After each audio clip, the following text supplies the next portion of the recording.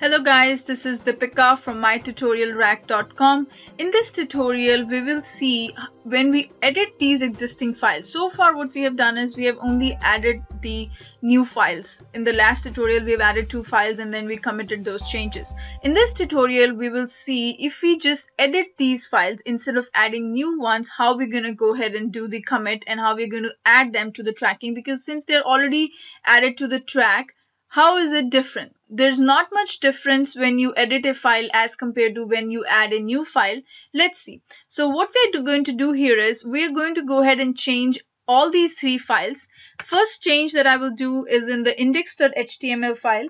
I'm going to add a heading here in h2 tag here, and then I'll call it as navigation, and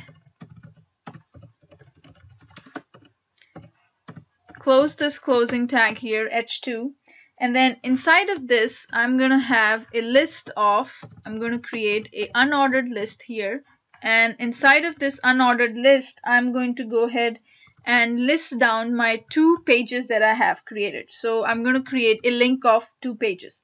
So the first link would be, I'm going to appear in 2 different colors here. One would be in the blue color.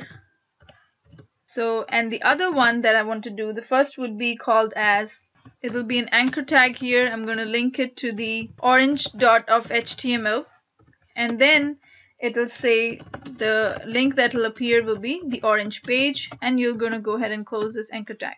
Similarly, I'm going to go ahead and create another list here, and instead here I'm going to go ahead and change the color scheme to to blue, and then I will name it as the blue.html, and then I'm going to go ahead and say the blue page.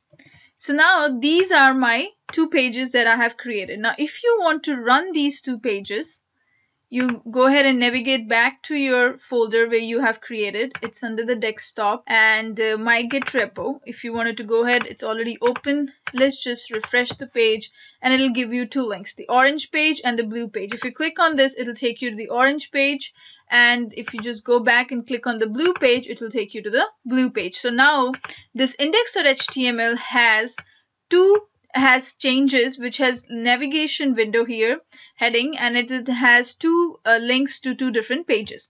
Now what we have changed in the orange HTML, you can just go ahead from orange HTML, I'm going to go ahead and add this line here, which will take me to the index page. So here we can go ahead and add a paragraph line here, and which is basically nothing but consists of a link also.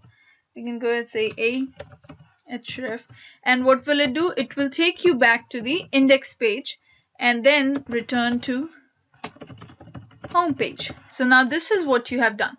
So now if you go back to this, in the same piece of code I'm going to write under the blue HTML as well.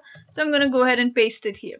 So now if you go back here to the blue page, you will see there is a link got added which takes you back to the index page. If you are in the orange page, you will see that the same link got added and it will take you to the index page. So now this is the changes we have done.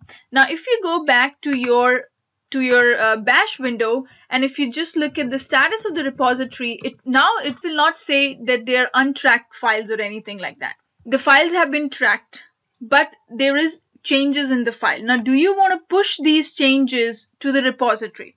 So first thing that you need to do is you need to first go ahead and add all these 3 files, and then we're going to go ahead and commit it. So first thing we're going to do is git add, and then we're going to use dot. So all these 3 files will get added again. And now if you go ahead and look at the status, at this time it will say you need to commit these changes again. So no matter if it's a new file or no matter if you have added the existing file, you still need to do add as well as commit again. Now if I'm going to go ahead and say git commit, and this time I'm going to put a message here, and the message can be whatever you want to display here. You can say I have added the navigation links. So I have added the navigation links here. Now if you're going to do that, this is one thing, add the navigation links. So now it's going to go ahead and do it has added the 3 files have been changed. Now if this time if you look at the git status, now both this repository and your working directory both are in sync, so it's going to say everything is clean. If you look at the log here, then what you're going to do is you're going to see all the commits that you have done. Now you have 3 commits. One is the index one, then the blue and orange pages that we added, and now we have added the navigation links. So we're going to go ahead and make the screen clear. Now if you want the short description or a one-liners, then there is a parameter to do that. We can say git log, and then you can pass this option of one line. So now what will it do? It will only give you those commits that you did, and there is a number to the every commit, and I'll talk about what this number specify in the next tutorial. But instead of getting this long message that the git log command does with all this information of author and the commit number, etc., etc., if you just want a one-liner, you can always go ahead and do git log -- one line, and it will give you all the commits that you have done for all these all the files. Now if you're only interested in one particular file, you can always go ahead and specify that particular file name. So if you're only interested in the index.html commit, then you just specify git log index.html, and it will only give you that, okay, there is only whatever the commit that you have done for that particular file. So since we have changed the first commit for the index file, and in the navigation links also we have changed the index file, that's why. Now if you go back and just specify the other file name, so I'll say git log of only give me for blue.html. So now it will only give you 2 commits because blue.html is involved in the navigation link and in the previous one where we have added that file or created the brand new file. So you'll see only 2 of these commits have been shown to you. So there are multiple commands here.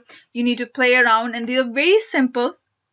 And as we go along with this tutorial, the complexity is going to increase, but I'll request you to just follow up with me step by step.